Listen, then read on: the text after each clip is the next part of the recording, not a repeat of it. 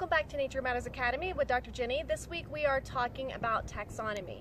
And taxonomy is really just a fancy word for organization. So say you love to organize your jewelry or your toys or your, maybe you have a rock collection, you like to organize that, right?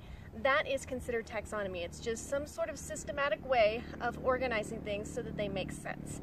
And in biology, taxonomy basically is a way for us to organize plants and animals in a way that makes sense to all people around the world. So before we had this set system, people were organizing things in different ways. People were calling the same plant different names. They were calling the same animal different names. It was really, really confusing.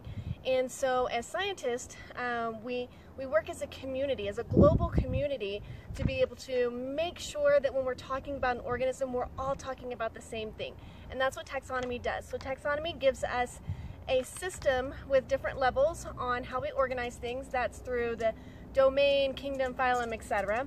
And then we also have a very structured way on how we name organisms, and it's called binomial nomenclature.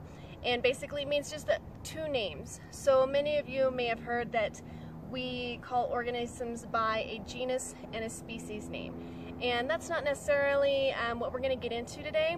Really, I just want you to understand that there is a system for organizing plants and animals in the natural world, and there is a system for naming them. And the reason we have this system is so that when we're communicating with each other, we're all on the same page. We all know exactly what organism we're talking about.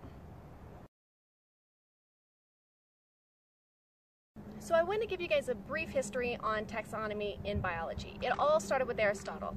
And Aristotle started organizing basically the natural world by having humans as kind of the top tier or the top level, because we were the most advanced of the organisms on the planet. And then he divided them up into plants and animals. And in his animal group, he divided them up. This is really interesting. Are you ready for this? He divided them up by animals that could bleed and those that could not bleed. So think about that for a second. What animal bleeds red? All right, did you say something like maybe your brother or your cat or dog, a bird, a lizard? All of those bleed red, and that was one of his categories for an animal. The other one was animals that essentially don't bleed or have white blood, not red blood. Can you guys think of an animal that doesn't have red blood?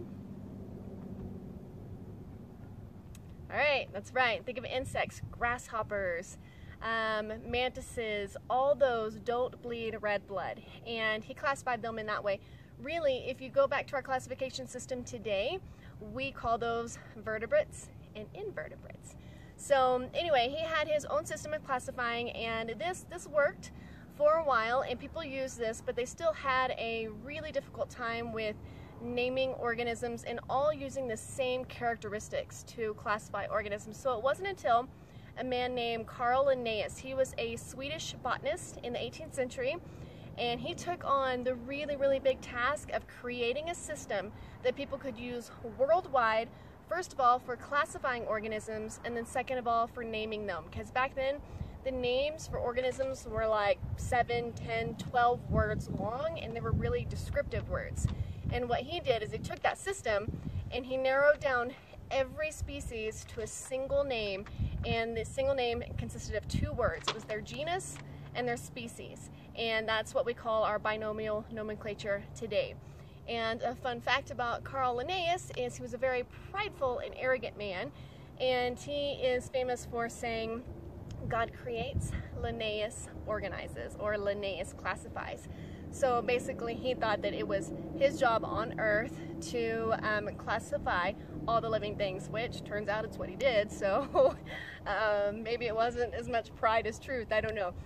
But so today, when we get down to the species level, this is something that I want to make sure everyone knows is kind of the old way that we used to think of species were if 2 organisms could interbreed and create an offspring that could also breed. And I know that gets complicated, but I just want to let you know that today species are differentiated by molecular biology and essentially by DNA. We take DNA from various animals, plants, whatever, and we compare it to other animals or plants that are closely related, and we see how different they are genetically. And based on how different they are genetically, that's how we classify different species.